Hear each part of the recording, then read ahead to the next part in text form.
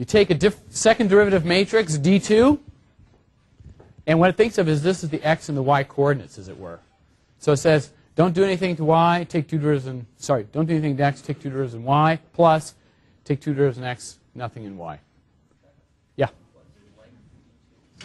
Length D2 is I have to make this I to be the same size as this. Length, yeah, size and length. But size gives you two numbers. It says, gives you two numbers, right? Length gives you one number, 20. Size gives you 20, 20. I want one number out of here to get this to be a 20. So cron, I'm sorry, so this, that's really a command? Cron? Yeah. Wow. Dude, I know. Okay, so do you guys all want to have beer over this later? Totally do that. It'd be awesome. No? Okay, because I'm up for it. No, okay. It does what now? So what cron does is basically, so remember how we played this whole game in class? If we have the lights on, it'd be great, real quick. Remember the game we played in class? Hey, restack the matrix. Remember this? We took this matrix and said, oh, yeah, but we need to make it a vector. And then we got to figure out how everybody connects to each other. Cron does that. It's not like it's a, this is not magic. I made you do it in class, and we made it do it for B and C, but it works the same every single time, this connection of how it all connects. And so you just say, cron does that for you. It's a reordering, and it just says, okay, you're going to do that? Fine. By the way, you want it 2D, 3D, 4D, 5D, whatever you want to do. I'll set it up for you. I know how you reorder things. I know what you're trying to do with this. I know what you're trying to do this is take this matrix, multiply by one vector, and get out two derivatives in x and two derivatives in y, where I know you reshaped it. So that's what cron does. Okay? So, for instance, if you wanted to reproduce the matrix A we did in class, okay, you remember the matrix A, which was two derivatives in x and two derivatives in y. All you'd have to do is take the 1D two derivative matrix, which is super easy to construct. Negative 2's in the diagonals, 1's on the off diagonal, 1 on the corner, and all you got to do is say cron IA plus cron AI, done. There's no diagonals, 9 diagonals to put in and make sure they get shifted. It's all done for you. All done for you. So easy. Okay, but it's D, what? Then it's, I'm not actually sure. I think, you got to use an I in there, or? Yes. Okay. If you really want it, yeah.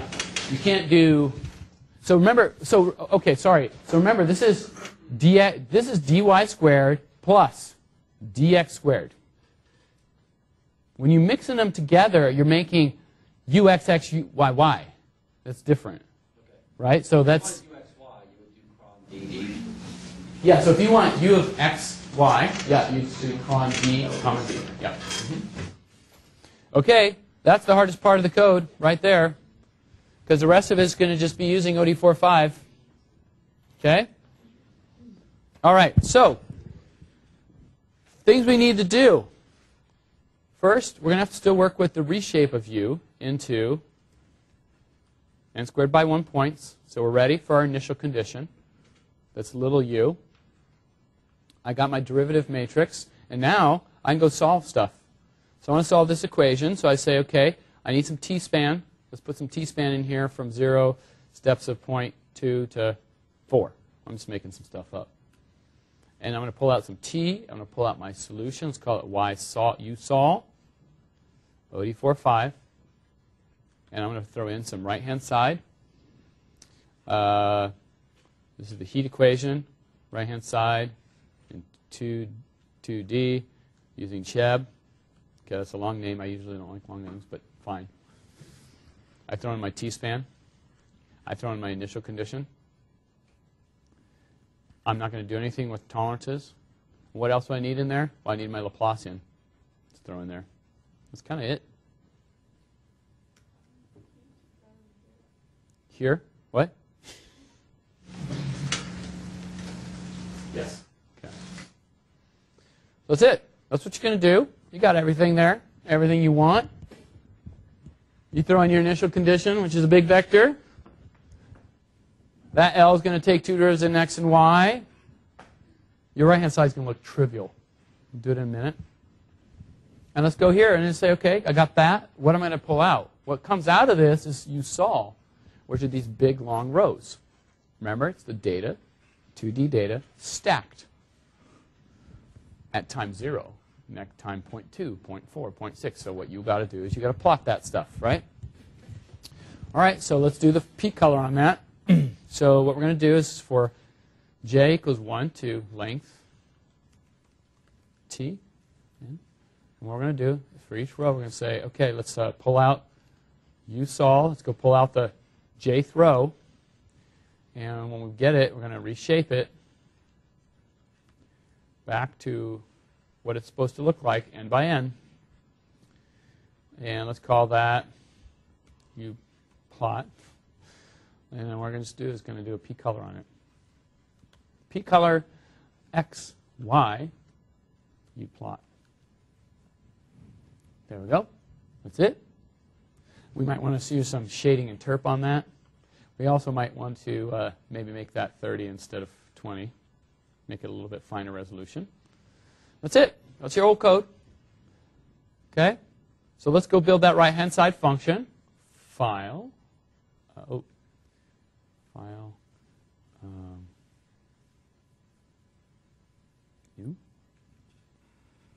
Function. We want to build right-hand side. And what do we call it? Heat.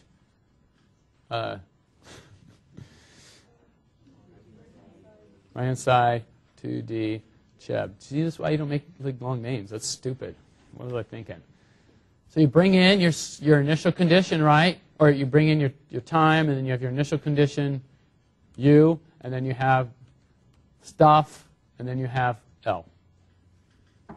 And your right-hand side for that function, done. Sweet. That's it. Right? It's a heat equation. That's all you got to do. That's your whole right-hand side. Everybody agree with that, mostly? Yeah. Wouldn't it be n plus 1?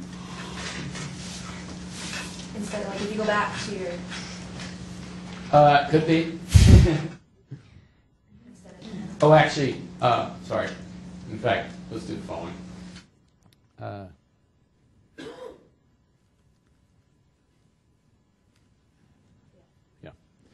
So actually, you cut it up into 20 intervals, 21 points. Sorry, my bad, my bad. So you know what you could do here? There's a couple options for you when we're working with this. If you look at this thing here, you're putting an n. This is coming out to be 21 points, right? And so one way to easily do this is you can send in. Why wouldn't you want to use all 21 points? You can. But here, notice I'm doing everything reshaped. And I can either put n plus 1 squared here, or if I want to keep it as n, which is a little cleaner, I can just say n minus 1, which comes back with n. Same thing. Yeah. Everybody get that? I have, I'm working with as if n is down here. I have n points and I'm doing stuff with, but it's actually supposed to be n plus 1.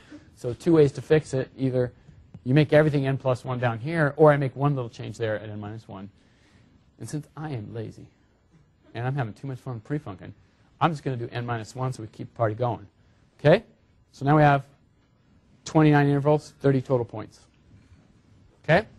So everybody good with this right-hand side here, by the way? Jeez. This thing tried to hop off again. All right. File, save as. Save. So there's my right-hand side. And that's all I need to do. By the way, your homework, you're going to add stuff. Right? You got a bunch of stuff there. Yeah, like u cubed, u squared v, v squared u, v cubed stuff. It's the only thing you're going to do different. And maybe you have a v field too, so you're going to just stack all this stuff together. But really, fundamentally, this is, once you have this, you're good to go. Okay, so now let's try to run it. Not that. Here it goes. And go. It takes a while, actually, provided it's actually running. Hey, look at that. It actually seems to be working on the very first try. Last time was a little bit of a cheat, right? I mean, just because we had that period in the wrong spot, that was so minor. Okay, uh-oh. What's it not liking? Oh! Snap. All right, fine. Wondering if, let's just check it out.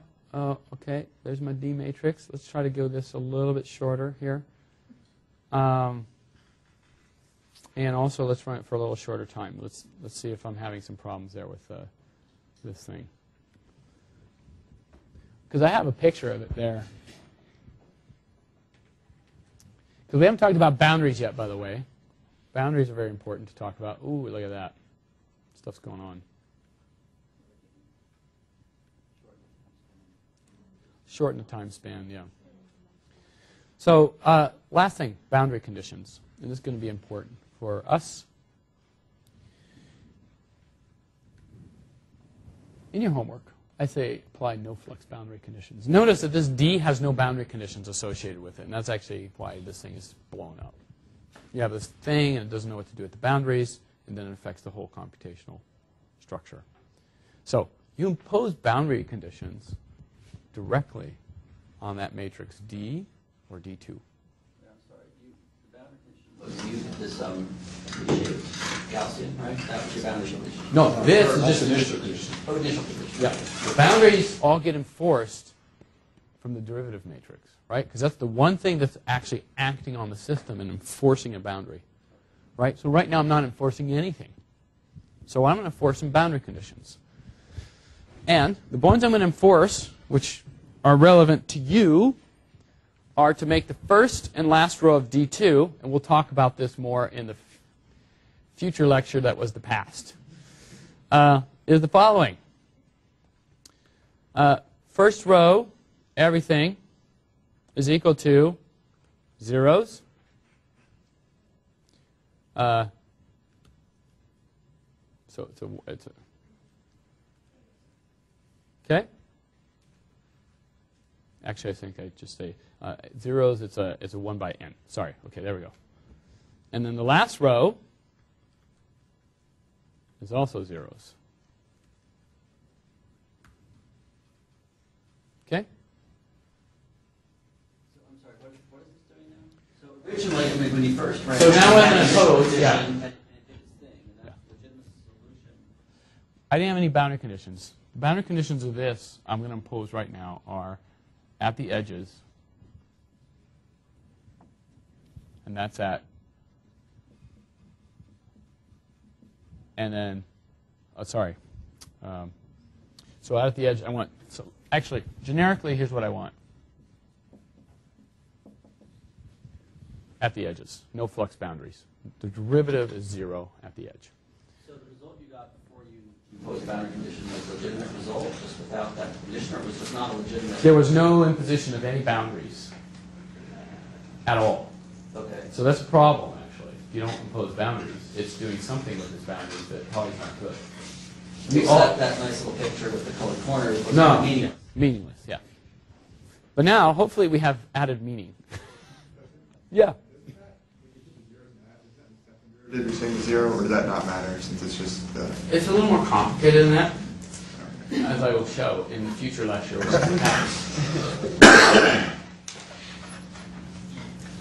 Okay, there it is.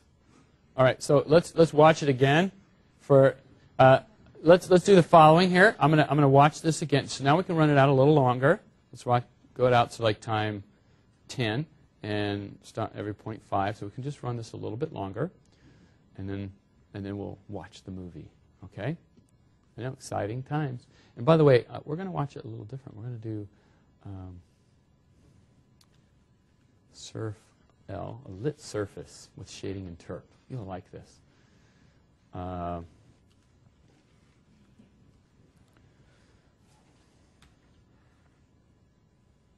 Still running here. Okay.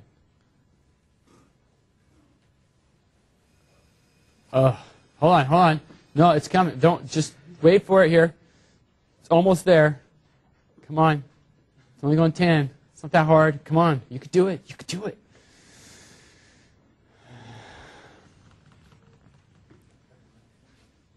Heat equations are notoriously, they go slow. by the way. So this is when you, if you look at your homework, I have you do a very small n value. The other thing too, okay, in fairness, okay, let me do the following. Just real quick, we'll watch this movie again right there. Come on, come on. No, come, no. Okay.